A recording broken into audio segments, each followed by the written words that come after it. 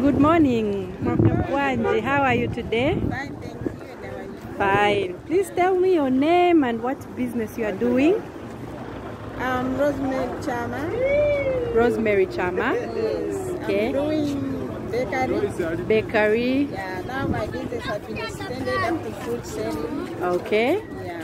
Okay. Tell me how your business was before you got a loan from Spark. My business was not bad. Okay. But with the money I got from Spark, it has really helped me because I've extended my business from bakery to selling fresh foods.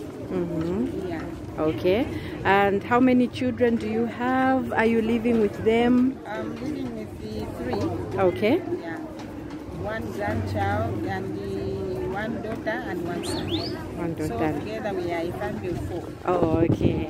Okay, and how has this loan helped you with the family? Apart from the business, has it been helpful to the family? It has helped me a lot because I used to have 2 meals. Okay. Now the meals are increased.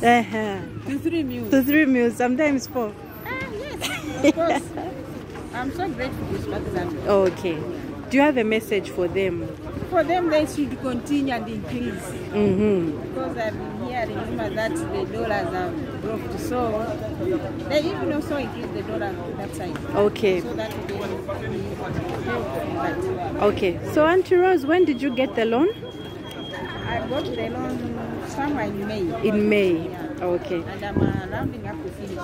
Okay. Are you going to get another loan? Of course, why not? Okay. I need another extension. You need your business to grow bigger, eh? Okay. And have you told people about the Spark marketing? Many people are coming. Okay. Only that the money. Okay. On that the money have to increase since the people have come on board to get this loan. So we need more money, more people. More money, more people. Thank you very much for being part of Spark, and we pray that God blesses you and your business Thank you so and much. your family. Oh, okay. Thank you.